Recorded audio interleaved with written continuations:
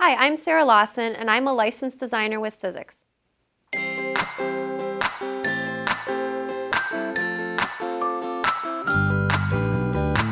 So I grew up in the suburbs of Chicago, lived with my mother, father, and I had two younger brothers. So one of my brothers is 2 years younger than me, and the other is 9 years younger than me. So it was sort of like having, I helped out a lot around the house when he was little because he was sort of my baby. And I remember my mother one time telling me, you don't have to do all these things, you don't have to change his diaper, he's not your baby. But I liked helping with all those things.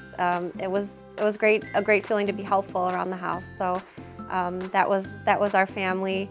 My mother sewed a lot of projects for us growing up. We all had matching sweatsuits, you know, so the sweatshirt and the sweatpants, my brothers, myself, and my dad, you know, out of the same fabrics. And I do remember she made my first communion dress, and she made a lot of drapes, so various projects.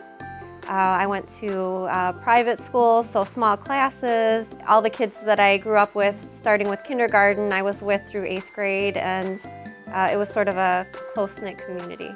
Growing up, I took a lot of art classes. My mom signed me up for a lot of extracurricular weekend creative classes. I was in sports also. My dad was real into sports, so I played softball, basketball, volleyball. It was just something fun to do and fun to be around with friends.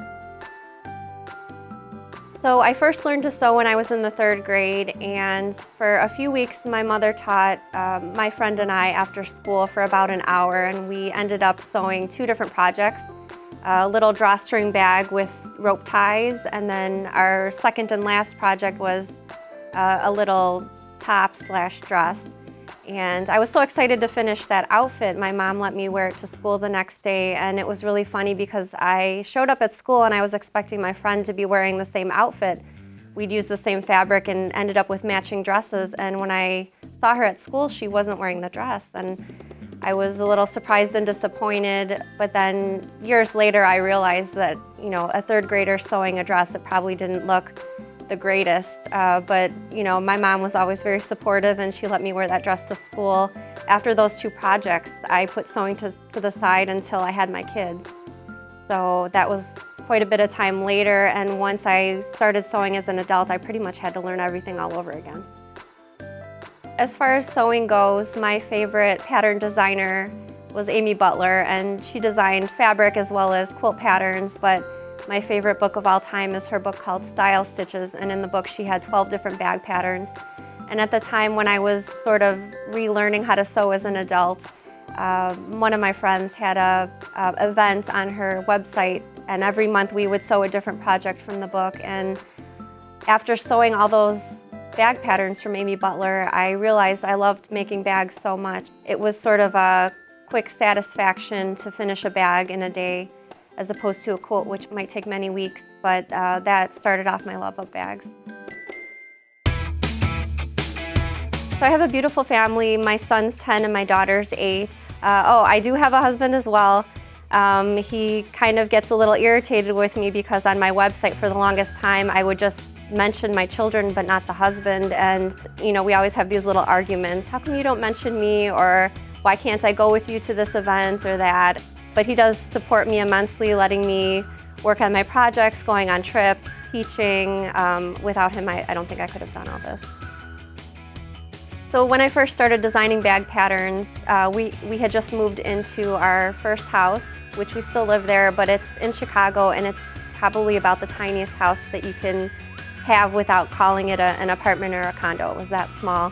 I definitely wanted to make sewing a priority, so I claimed one room of the house as my sewing space. So I have all these bookshelves with all the fabric. It's not a fancy sewing room, but it gets the job done, and I have everything within easy reach, so it works. My first thought about having Sizzix dies was when I was making a bag, and for the bag that I was working on, it had these intricate handle tabs which would be attached to the handle. And as I was cutting out 8 of those from the fabric and 8 of those from the interfacing, I thought there's got to be a better or a faster way to do this. As I was cutting my tabs out, none of them were matching, even though I was being very careful. And when sewing tabs together, especially if you're using leather or cork or another raw material, they need to pretty much look exact. And there was just no way that I could do it and make it look nice. And I thought, a die would be great for cutting out these tabs. And it progressed from the tabs to other small projects where people would like to make a lot of them for gifts, like zippered pouches or coin purses, and that sort of got the wheels turning in my head for having dies with Sizzix. I think collaborating with other artists is really important too.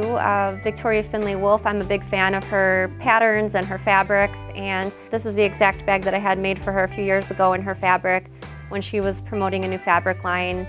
And it's really great to establish relationships with other designers, and especially Sizzix designers, which I can use their dies to make my bags, and maybe vice versa. So that's something that I'm excited about as well. My favorite fabric designer is definitely Tula Pink. I love her bright colors, all the themes that she comes up with in her fabrics. And I actually have this tattoo based on some of Tula Pink's fabric designs. So that's the squirrel from the Birds and the Bees. That's Chipper, and I'm actually in a few weeks working on the rest of my arm, more Tula Pink fabrics. I design bags because I feel like they're almost instant gratification. You can make a bag in an afternoon of sewing, and you can coordinate it with different outfits. And I am a self-professed bag lady, and I have so many, dozens upon dozens of bags in my home, and it's great to just pull one out based on my mood, or if I need a large bag or a small bag. And so it's just bags upon bags for me. When I design, I like watching TV shows and movies, music as well. I grew up listening to punk music when I was in high school, so I went to punk shows every week. But now I've sort of evolved back to the stuff that I grew up listening to, stuff my dad liked. So I'm a really reserved person, and I feel like that's why designing sewing patterns has worked out well for me, because I can sit at home all day, work on my computer and my sewing machine, and some days I don't talk to another human being besides my kids and my husband, but it's really fun going to lecture to quilt guilds or to trade shows. It really makes my day when someone has a bag that they've made from one of my patterns, or when they've made their first bag and it happens to be one of mine, my instructions, and that makes me really happy because I want everybody to sew all the bags.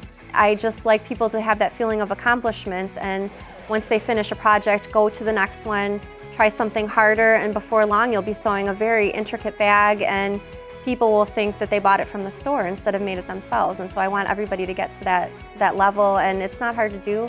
Anybody can do it, and I just want to see what everybody's making.